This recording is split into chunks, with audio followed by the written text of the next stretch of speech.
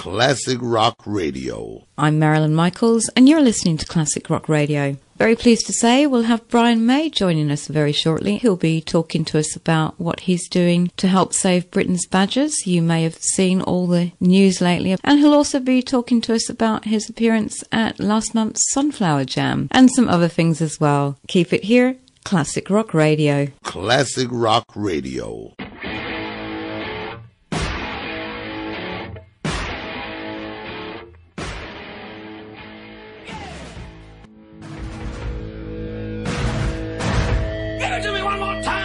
Classic Rock Radio.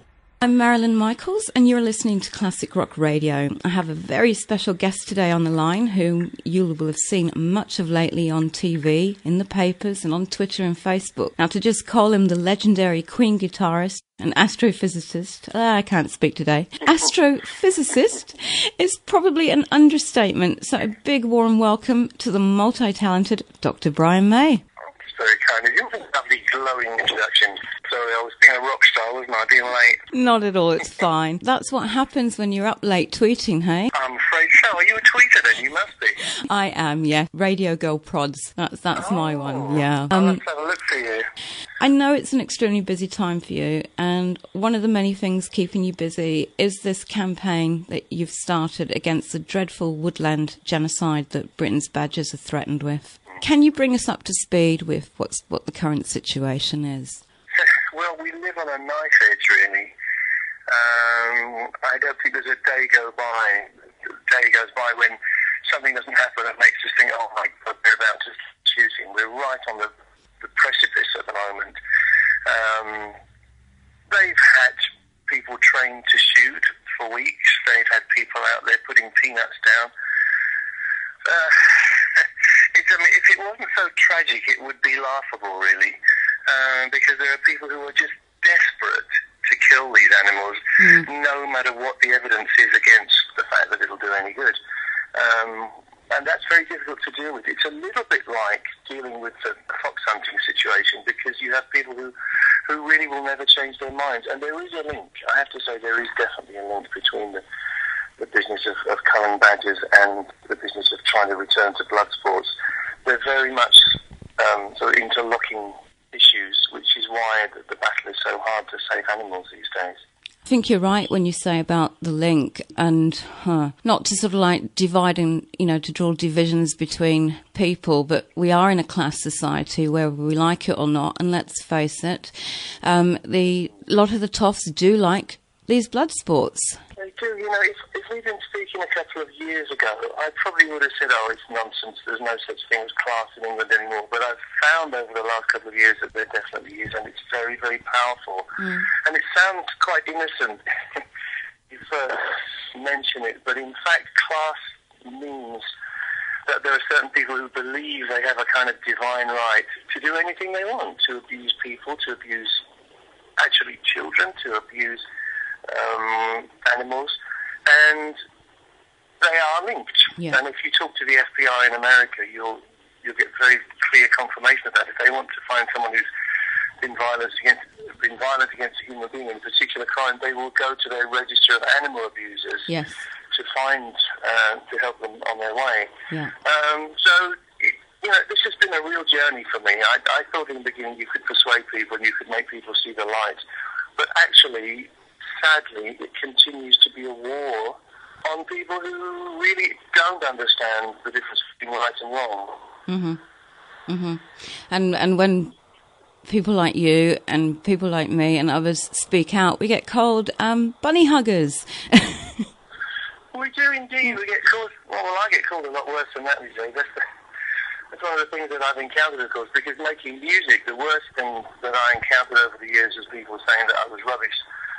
Which I got used to, but now I'm used to people calling me all kinds of names, and including a liar, and bunny hugger is one of the nicer things, really.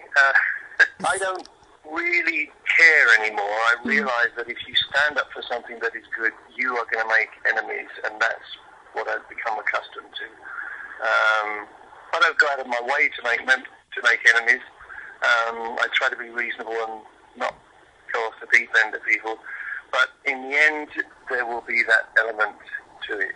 Yes, yeah. But if people are taking that attitude, it shows you're getting somewhere and you're hitting nerves, which is a good thing. I thought you kept your cool brilliantly on the Alan Titchmarsh show when the farmer did sort of like call you a liar, and you know, I'm sure there were many people shouting at the TV. I was one of them. Thanks, that's good to know. Yes, you've become known as the yelling farmer. It's strange, that whole thing. Yeah, I came off obviously feeling not very good, really. You feel like you've been sort of trampled on by someone. Yes. But there was a point in the program where I thought, do I get up and fight? In a sense, you know, do I do some trampling back? And something inside me just said, no, let him have his head and let him, you know, give him enough rope to hang himself, which I think probably he did, bless him. I think so. You know, he has a passion, but you know, unfortunately in the wrong direction.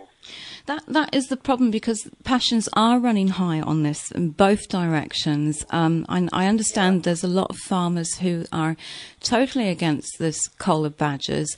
It's been so unfair that the badgers have got the blame for bovine TB.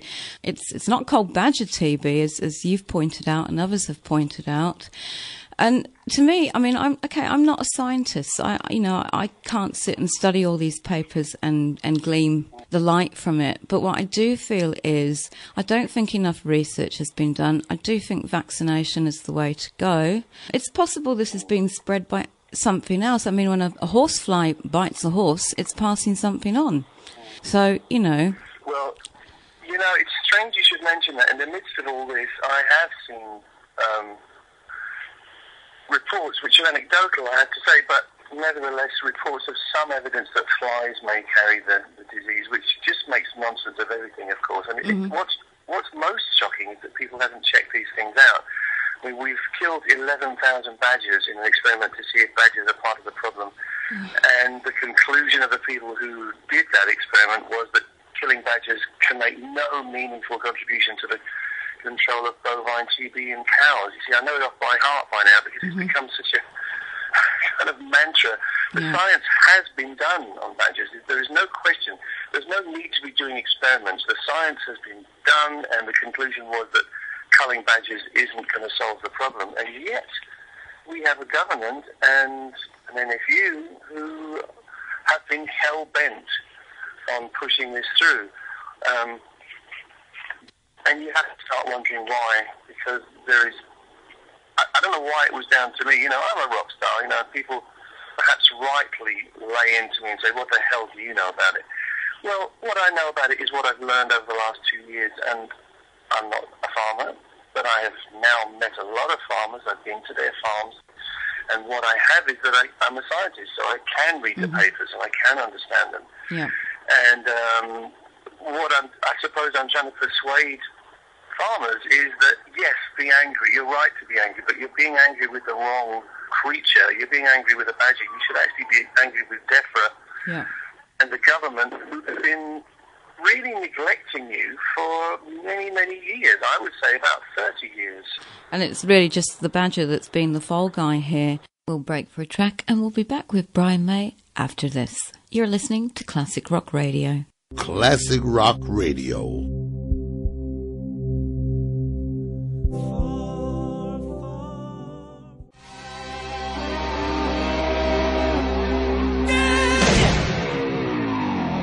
Classic Rock Radio. That was Brian May's Back to the Light. I'm Marilyn Michaels, and you're listening to Classic Rock Radio. If you just joined us, my guest today is Brian May from Queen, and we are discussing the awful situation about the proposed badger cull. Do you think it's possible that the reason people are sort of like trying to halt the vaccination idea is because at the end of the day, I mean, I'm vegetarian, you're vegetarian.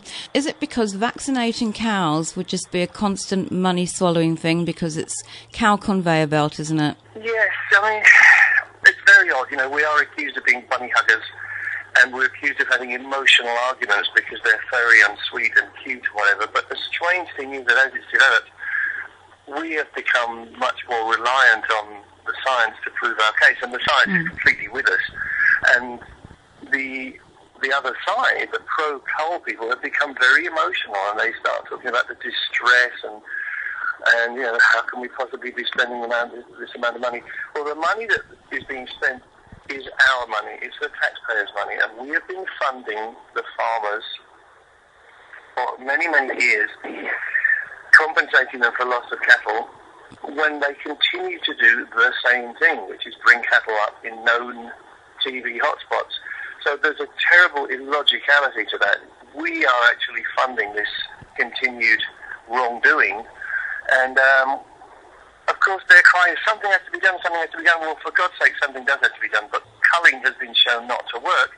So the new element is vaccination. And government, for years and years, should have been going after this. This is what should have been the Holy Grail. People should have been in Europe knocking on doors constantly. And as far as I can see, nobody has tried hard enough. That's my conclusion, because we went, as you probably know, I went with the head of the RSPCA to Europe, and we got fantastic response. We got really open arms and people bending over backwards to help, with actually a very poor view of the way that governments have run farming over the years.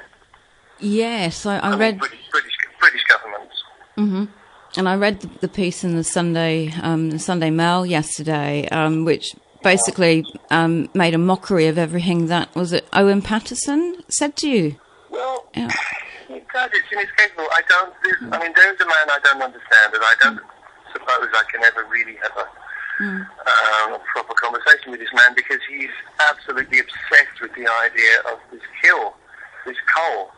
And certain people you just don't get anywhere with. I think he has a lot of vested interest in the sense that there's an emotional vested interest.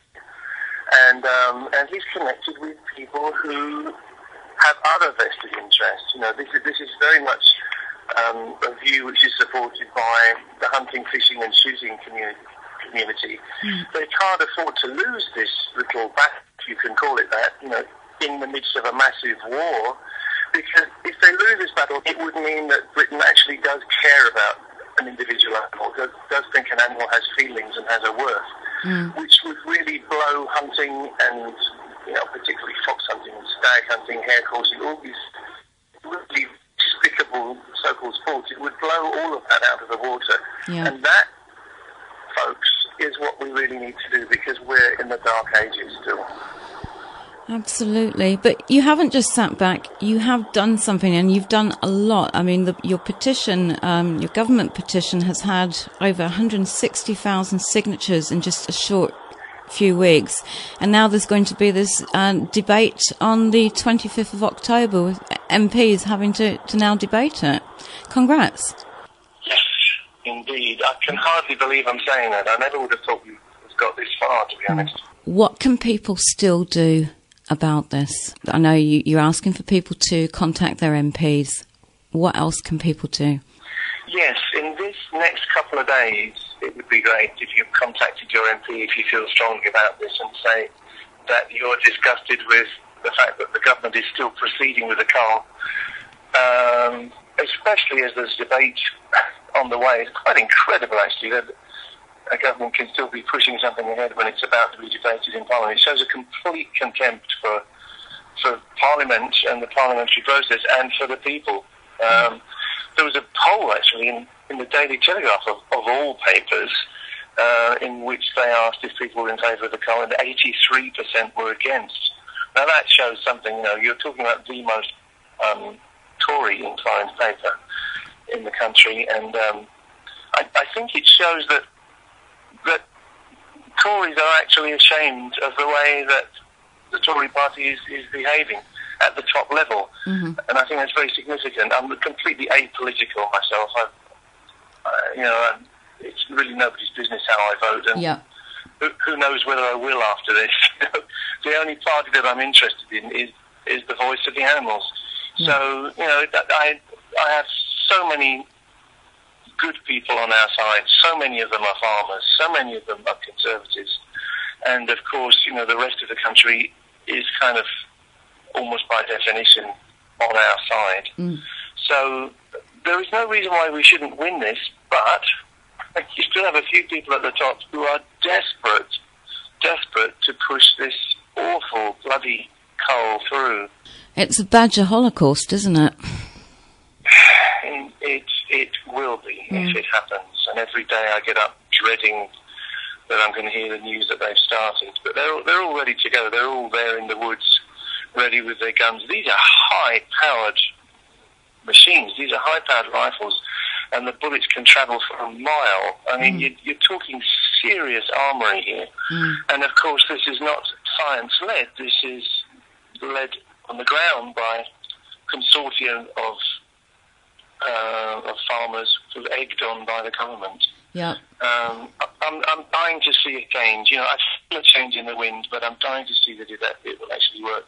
I believe that most farmers are reasonable people. Most of them will realise that the way forward is vaccination, and it's almost a no-brainer. I talk to a lot of people, and they start off very angry usually, and with the attitude like, "What the hell do you think you're doing?" But by the end of the conversation, they're going, "Well, if you're right, and vaccination isn't as far away as we've been told, then this is what we have to do." It's a no-brainer. I mean, if your kids were dying of some terrible disease, which was rife in children and in, say, some other kind of creature, you wouldn't go out murdering other creatures. You would vaccinate your child. That's the first thing you would do. Absolutely. And it's actually scandalous that we're not vaccinating our cows.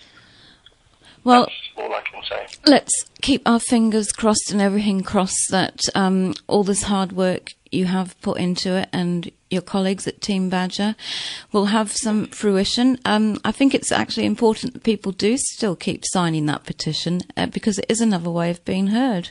It is. It's a barometer, and the fact that it keeps rising is very significant. Yes, please do keep going to teambadger.org, sign the petition. Of course, you can't sign it more than once. That's the strange thing. It's amazing how it's growing. I'm actually incredibly impressed the way people keep coming. I guess it's people telling friends. It's a gradual awareness spreading throughout the whole country. I never would have dreamt we would have got this far. It's become a major issue in the country, and actually so it should, because this is part of a very big picture, which is the way that we treat our fellow creatures on this planet. Absolutely. And I believe it's time to make a stand. Absolutely, and we're backing you all the way here. Thank you. Thank you. We'll break for a track, and we'll be back with Brian May after this. An aptly named track, Save Me. You're listening to Classic Rock Radio. Classic Rock Radio. It started off so well.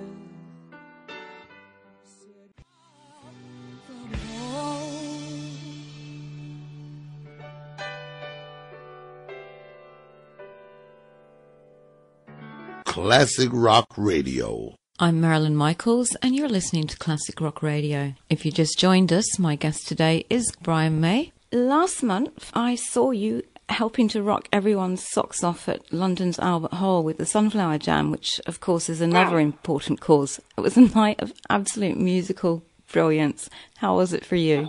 It was great. I love that kind of thing because it reaffirms the fact that music actually can be live and dangerous, and to me that's where great things happen. I thoroughly enjoyed it. It's very different. You know, I don't want to slag things off. You know, it's hard to avoid negativity if you're pushing positivity, but things have become so formularized. You know, all these big events this year. You know, you look at the Jubilee, the opening and the closing of the Olympics. They're mainly a kind of mechanized karaoke event. They're not live people with live instruments playing to you anymore. It's all pre-recorded, well, almost all. You know, so these huge events have lost their spontaneity and their reality. But an event like I keep calling it California Jam, an event like SunflowerJam really puts people together, real musicians who have put a bit of work in, but basically are prepared to go out and perform without a safety net. Yeah. And to me, that's great. That's where I came in. That's what music's about to me. Live music is about reality, and that's making some mistakes because you're living on the edge. Yeah, yeah. Yeah, and everybody looked like they were having a fantastic time. Not just the audience, but everybody on stage. Everybody looked so happy backstage afterwards as well. Stood next to you in the corridor. You looked like you'd had a lovely time. I loved it. I really did love it. And of course, you're standing next to people who you have a great feeling for. That's the great bonus of doing what I do. You get to work with people of whom you are a fan. Yeah. It's a kind of great perk. I loved working with Alice. I've done it a little before, but that particular moment with Alice Cooper was quite important for me. I had a new feeling for the way that I could interact with him, and it was almost scary. I could feel a great connection, and there were a few great moments there, I think. So, those things are really precious. Yes. Very much so. And of course it was for such a fantastic cause, with the funds going to holistic care for people with cancer. Yes. And the Big C Choir, absolutely brilliant, and had the time of their lives, didn't they? Yeah, that was great. And of course I had Kerry there, which is another great thing in my life.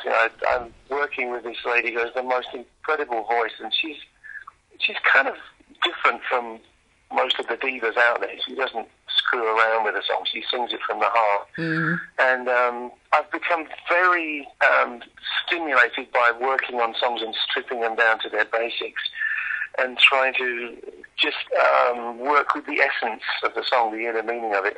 So we've been doing a lot of this acoustic work, and I love it. I love huge, loud guitars and massive orchestras, but I also love this business of embracing a song at its core, and that's what we'll be doing when we go out next month. We're doing a few acoustic dates, so I'll be exploring that completely in its purest form with Kerry, and she's an amazing artist. Lovely. And I saw her in We Will Rock You, and I'd forgotten that it was her until later in that show when you guys did Since You've Been Gone.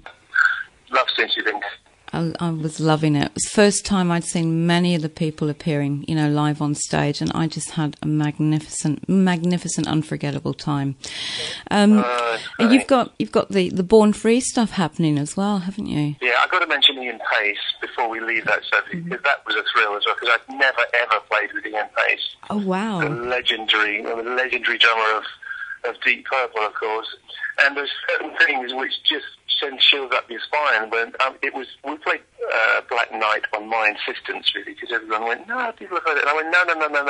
Yeah. People want to hear that, So we did that night, and it was with Ian. And hearing those fabulous tight bass drum breaks and playing with them was just a total thrill for me. Right. Something not many kids get to have that experience, but this kid, he really enjoyed it. Oh, fantastic. He was very excited about it as well, because I interviewed him a few weeks before, and he was mentioning how much he was looking forward to jamming with you. Cool. Yeah, it was great.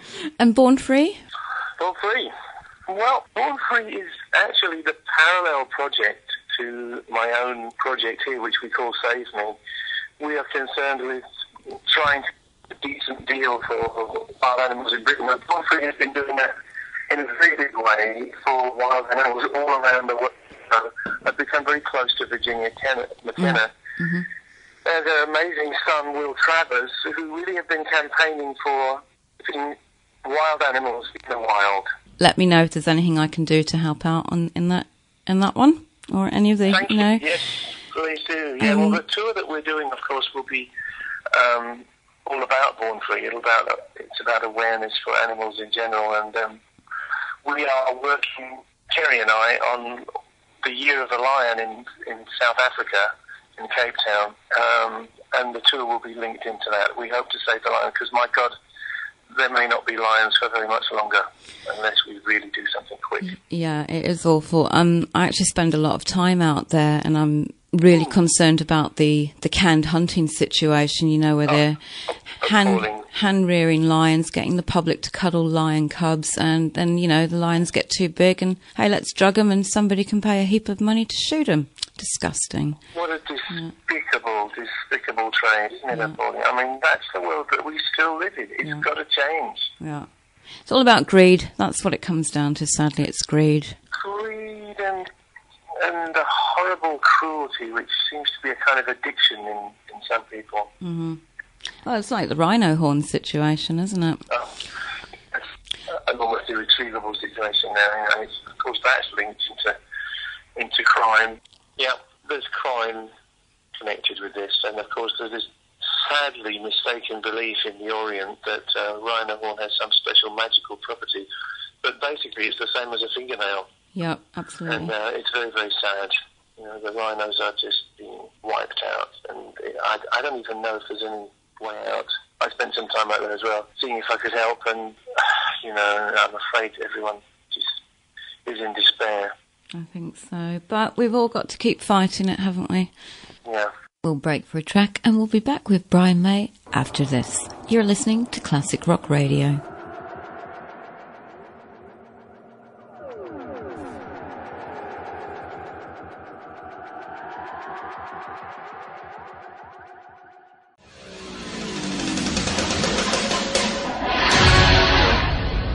Classic Rock Radio. I'm Marilyn Michaels, and you're listening to Classic Rock Radio. That was a Brian May track, Resurrection. If you just joined us, my guest today is Brian May. Brian, you've achieved so much during your career in so many different ways, but are there still some mountains you want to climb, so to speak? Yeah, I suppose it probably gets boring, you know, but as far as I'm concerned, the human race is in question. You know, to me, our place in the universe is in question because we haven't learned to deal with creation. We haven't learned to deal with the rest of the species on this planet in a decent way. And to me, that threatens our very reason for existence.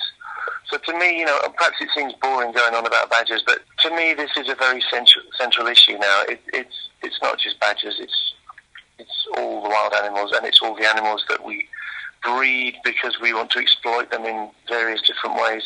We are making such a mess, and we are being so discompassionate that I would like to see that change. That's the mountain I would like to climb. And that's a mountain I'd love to climb with you. Thank you. Let's do it. Yep, let's do it. Let's do it. It's not boring at all. It's so very important, because if you haven't got respect for life, what is there? Yeah. So, yeah. I don't know if you saw. Did you see that program on the rise of capitalism last night with Andrew Marr? I didn't know. I was at the Hazel O'Connor show. And she said, by the way, she's so pleased with what you're doing to help these badgers, to help if she can. She wants to sign the petition, but she's an Irish resident. She did say a big hi to you, and she really... Oh, fantastic. Yeah. One last question, Brian, then I'm going to let you go, as I know you're so incredibly busy with your schedule. I understand there's going to be a Freddie film. Yes, indeed. It's been on the cooker for a few months now. Yeah, well, actually, I suppose about a year since we actually pressed the button. It looks like we'll be filming in early spring, and the film should be out early 2014. Fantastic. Brian, thank you so much for your time today, and let us know if there's anything else we can do to help. You're welcome. Thank you. I appreciate your help. Fight the good fight. You too. I hope it all goes well. Thank you. Take care. Thanks. Bye-bye. What an absolutely lovely man to speak with, and I'm so glad that he is so determined to fight against the badger cull. And we can all do our bit. There's still a couple of days before the MPs debate this on Thursday, October the 25th. So please email your MP, call your MP, fax your MP, stop him in the street, but get your MP to stay, debate and vote on this. Let's save Britain's badgers. I'll leave you now with one more track. You're listening to Classic Rock Radio. Classic Rock Radio.